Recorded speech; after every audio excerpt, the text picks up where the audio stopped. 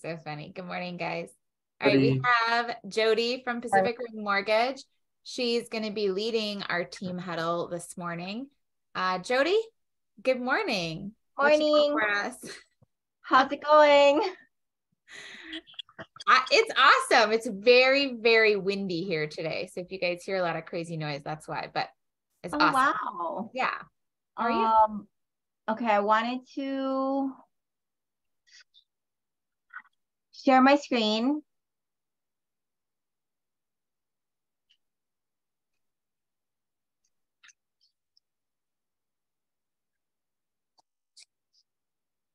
Okay, so there's been a lot of inflation-based reports that have come out recently.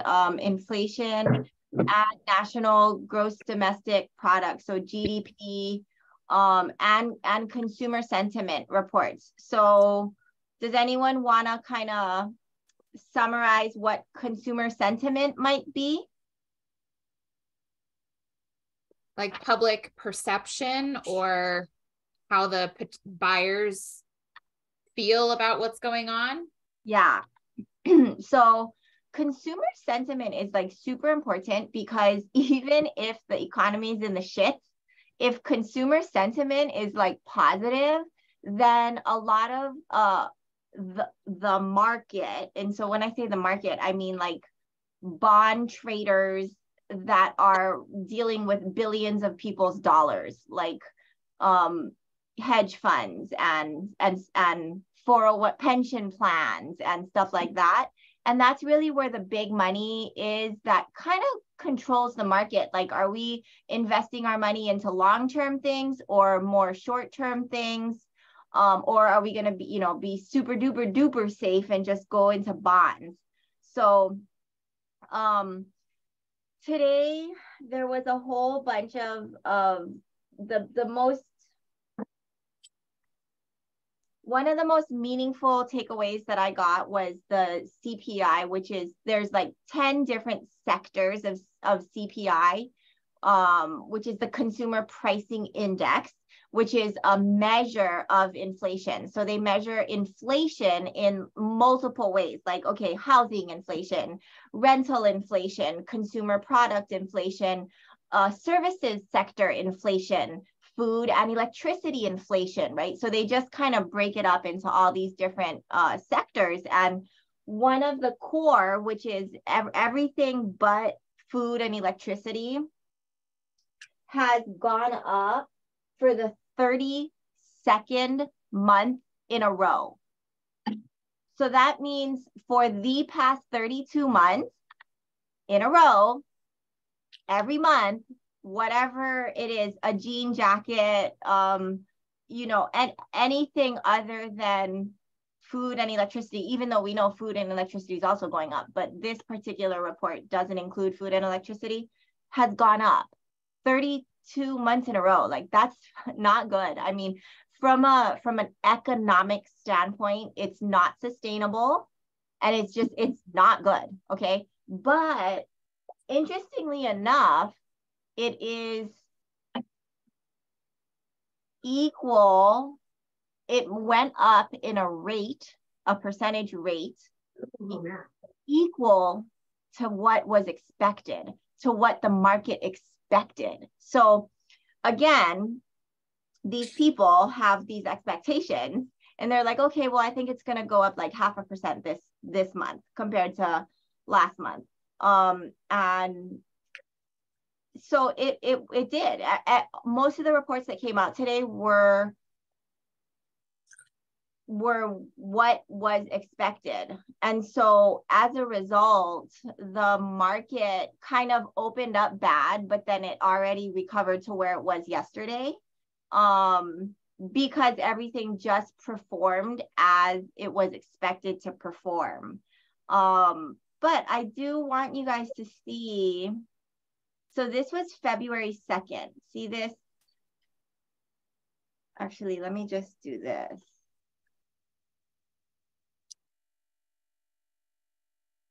So here is February 2nd. this was like that nice little blip that I remember I came out and I was like, oh my gosh, 5.25% VA, like where, you know, conventional rates are getting better, and all of these things where it was, I don't know if you guys remember, but I was kind of saying like it was like the market versus the Fed. Like the Fed kept saying, no, people, we are going to continue to increase interest rates. So stop acting like we're not. Like stop still having record low unemployment rates, and stop having 10,000 jobs that are still available on demand in the economy. Like basically the Fed wants the economy to slow down, so they want unemployment to increase. They don't want there to be this competitive production where, again, consumer sentiment, consumers are still buying, things are still getting expensive. So this is kind of when the market was like, no, we're pushing back Fed because we think that the economy is doing really good and that we're going to have this where we might not even have to deal with a recession. But now fast forward, it's been like, this was the 10th. So this was Friday, Monday, Tuesday.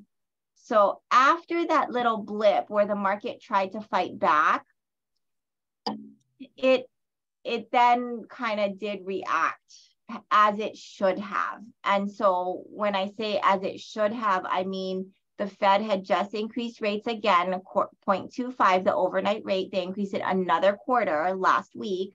And the market was trying to say like, oh, no, we're still going to maintain. But then here we see interest rates did trickle upward.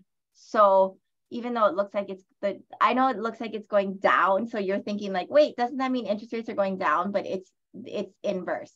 So when you see this downtrend like this on this particular candlestick graph, that is correlating with higher interest rates. So interest rates today are higher than where they were on February 1st and February 2nd. And oftentimes I do talk about it, but there's like a knee-jerk reaction, and then there's the trickle impact. So oftentimes when the Fed meets, there might be a knee-jerk reaction, but then we're like, we really have to wait and see what actually happens with the market. And then the interesting thing, and tell me if this is getting too convoluted, but the interesting thing is that when banks are creating these interest rates that we get and we offer every single day, they've already factored in a lot of this stuff.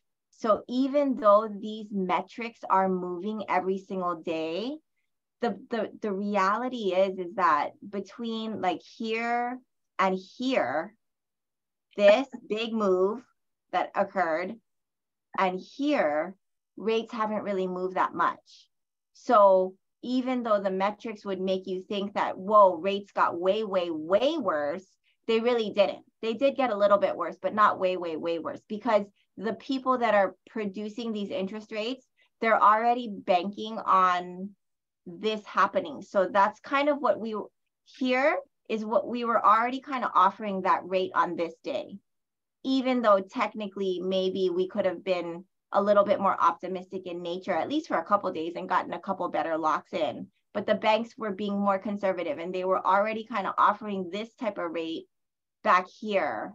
So there's always this back and forth where you're never going to know really the best day to lock a rate, which is why I did this whole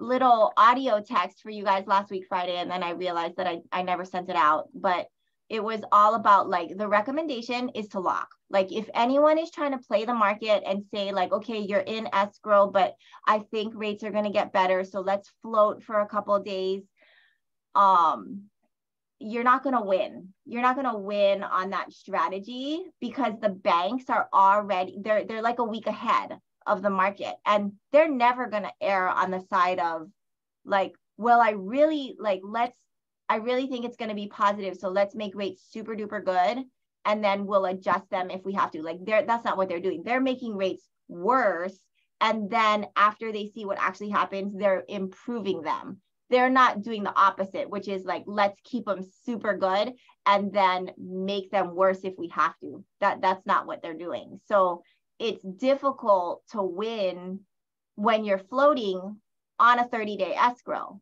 Now, if it was a 90-day escrow, that's a whole nother conversation. Even then, my recommendation would still be to lock. But there are other market cases where you could win if you have more days, like a lengthy, like a, new build or something like that. But yeah, so I just wanted to mention that 32 months in a row of inflation. And I do think that the economy is going to start to contract. We are going to start to feel some more leading indicators of recession. We're going to see the unemployment rates coming up a little bit. So those are just things to keep in mind, especially for a seller. But it's going to be better for a buyer, but not as good for a seller. So questions?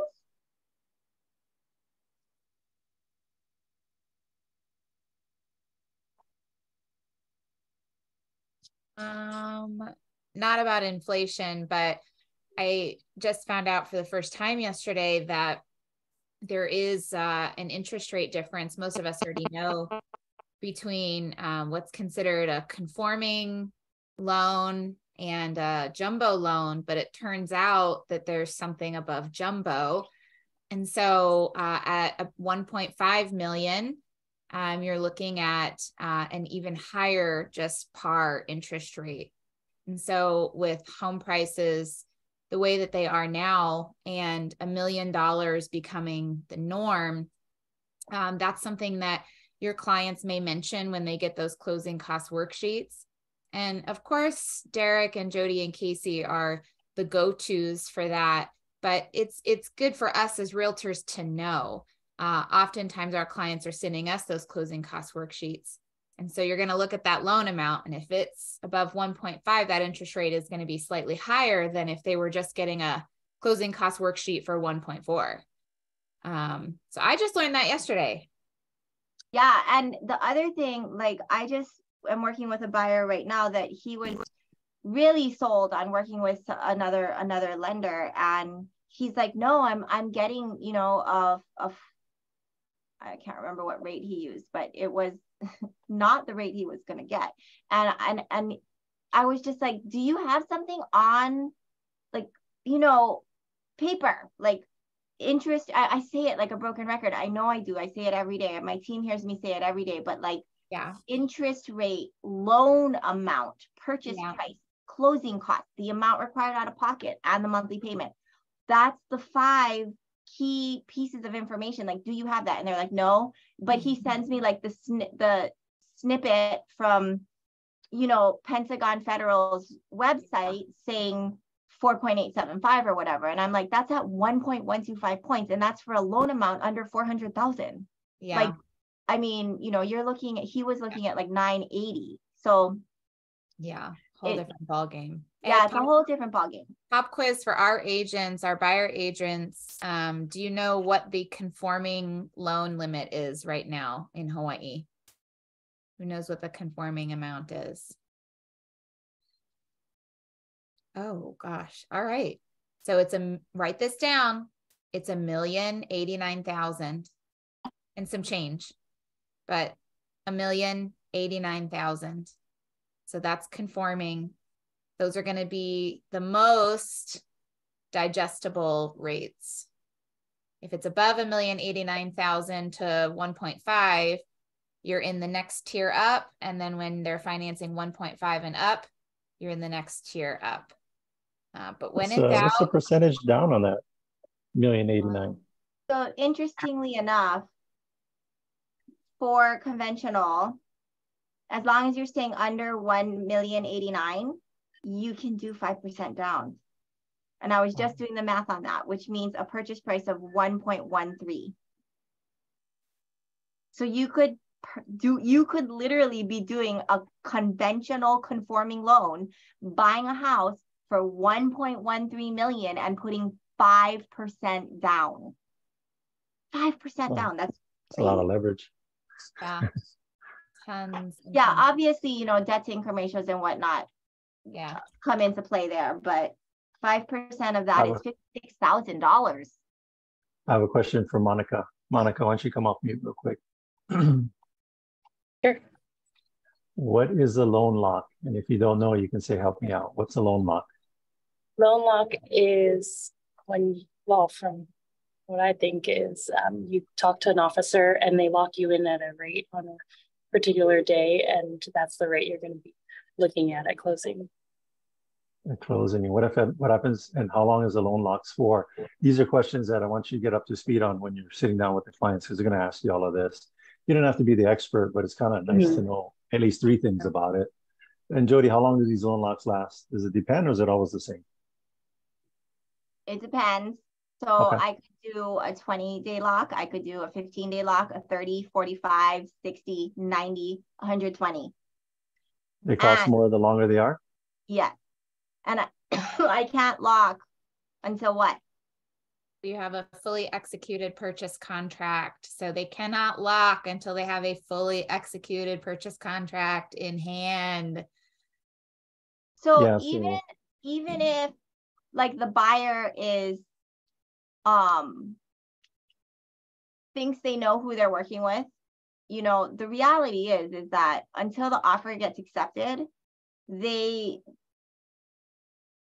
can be talking to other lenders to make sure that they're getting the best deal possible, because they're not going to get the best rate. You know, I talked to someone yesterday that got pre-qualified in November and thinks that she's getting a 5.875 conventional. And I was like, you're not getting that. That's not the rate anymore. And Olivia and Zenny, what's the heads up for Monica on loan locks? What are the stuff that people get really super pissed off about that you want to be helpful for Monica regarding loan locks? When the rates change. Well, it depends. If it went up higher, they're happy. If it went down low, they're not. But I mean, it is what it is. But what do they really get upset about? Come on, you guys, you experienced it yourself, or you heard about it? I had a client who had to lock their loan twice because the first time they locked it, they paid for a certain number of days, but the escrow period extended beyond that. So they had to lock it again, and they were mad that they had to pay more money. I would even tell you that if your buyer's working with another lender, and they want to do a loan lock, Jody, is it worth them having a conversation with you on that? I mean, could that be a conversion for you, or are we sticky wicky with that? Yeah, we do get a lot of conversions that way. I mean, of course, we would rather, you know, earn their business and have it from the get-go. But for people that are, you know, sometimes it's just like, no, I'm using Kentucky Credit Union because that's my credit union, you know. And then, they're giving me their secret recipe to KFC with the loan lock. Yeah, and then, you know, when push comes to shove, well, we have someone that just got into escrow on Monday because they had been submitting with the mainland pre-approval letter. They finally switched over to us. And I was like, well, listen, buddy, if I'm issuing this pre-approval letter, it's because you're working with us, not because you want to switch back to the other lender after the offer gets accepted, you know? So in that case, like, they had submitted 4 offers. And then on the 5th offer, the only time they use a local lender, I mean, it may or may not have been the only tipping point, but this one got accepted. And so they're working with us, but they were a last minute conversion.